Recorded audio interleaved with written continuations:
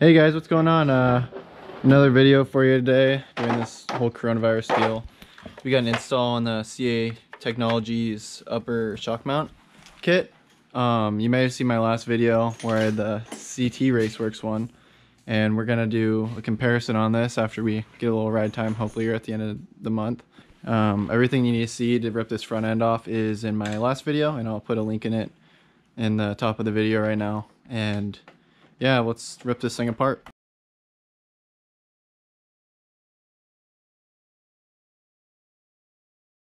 So the next thing we're going to do right here is we're going to slap the red plate in right here at the bottom. I'll show you from this side right here. You're going to put the two right there on these center bolts. There's one of them, and then the other one's these two right there. So we're going to put that in these two holes, and then we're going to just loosely set it in. You don't want to tighten it yet. Then we're going to take this off and then set the shocks to the side. Got it? Yeah. I don't, you know what? Okay, so we're gonna slap these two right here in those two holes. Right there through the bottom, then we'll put the nut and washer just like that. We're gonna slap these nuts and bolts right through the center there. And then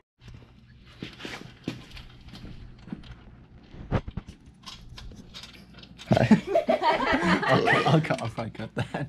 No, you won't. There You already better put be one. bloopers. Come I don't even know on. if I can see that. You don't do bloopers. You need to at the end of this video.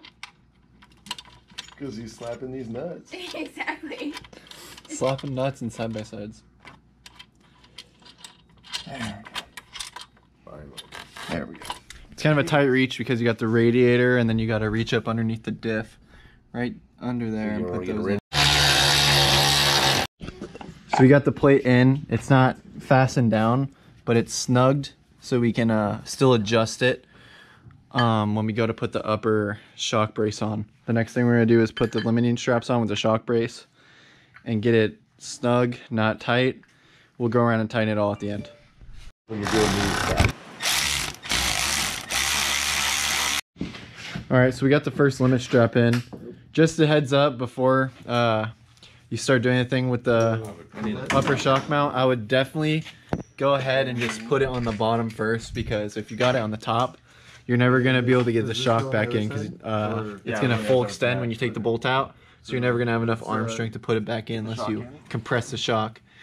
So what you should do is put it in the bottom first, so it'll be a little easier that way, because then you can just lift it up, the car up, and then it will adjust the upper part of the shock to get it right where you want it. Alright guys, we got it all assembled here. It looks pretty solid. Looks like a pretty solid unit here. Just getting some dirt from the D-flat strip off. And yeah, so it looks pretty good. I like the bungee cords on here. We are kind of concerned about the travel you possibly could be losing. I assume these straps stretch a little bit so you won't lose too much travel, but they're pretty tight right now just how it sits. Even with the bungee pulling on it, that's all about you get. That's about all you get right there. So shout out to CA Technologies for this install, and yeah, we'll catch you in another video. Subscribe and like for more.